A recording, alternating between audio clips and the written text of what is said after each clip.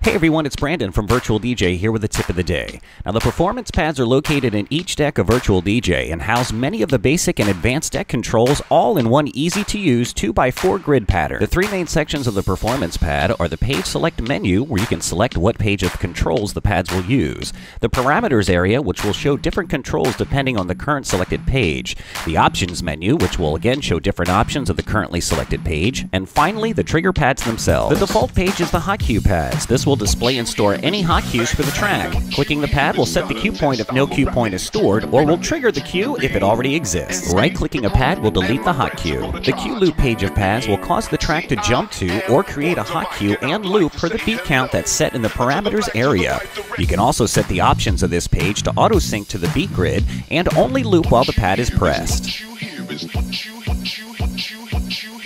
The slicer page allows the current bar to be sliced into 8 segments per the beat count set in the parameters area. Clicking a pad will trigger that slice count. Right-clicking a slice count will allow the slicer to hold and trigger that specific segment even after the bar has finished. The sampler page allows for direct access to the first 8 samples loaded in the sampler. Clicking a pad will trigger the sample.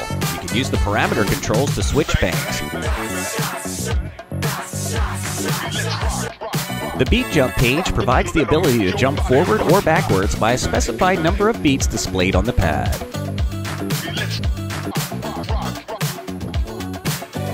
The loop page provides the ability to instantly set a loop by the specified number of beats displayed on the pad.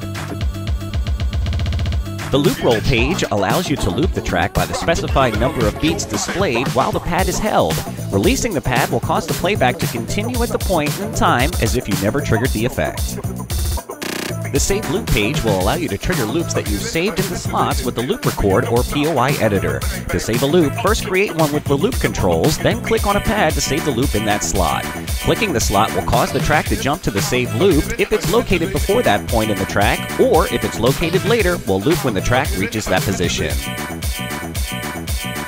The manual loop page provides all loop controls on the pads, such as in-out points, half or doubling the loop, and most other commonly used controls. The Remix Points page allows you to jump instantly to points in the track that have been automatically marked by VirtualDJ or manually set as remix points in the POI editor. You can also open the POI editor and fine-tune your remix points by clicking on the pad menu button. As shown here, you can see VirtualDJ has intelligently detected some of the track's break, start, and end points and has marked them here for me to use. Once you are back in the pad section, remember, clicking on a pad will jump instantly to that remix point.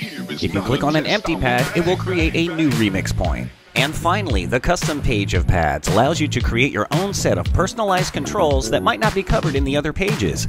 To edit a pad, simply right-click on the pad to enter the pad editor. Here, you can use VirtualDJ script to create your own controls. You can also click on the link to the pad page download area, where pages of custom pads submitted by the community can be downloaded and installed. As you can see, the performance pads are an amazing feature, and we've only scratched the surface of possibilities in this video. We encourage you to dive in, play around, and get familiar. That'll do it for this tip of the day. We hope you found it helpful. Till the next one, remember, save your ears, keep your headphones at moderate level.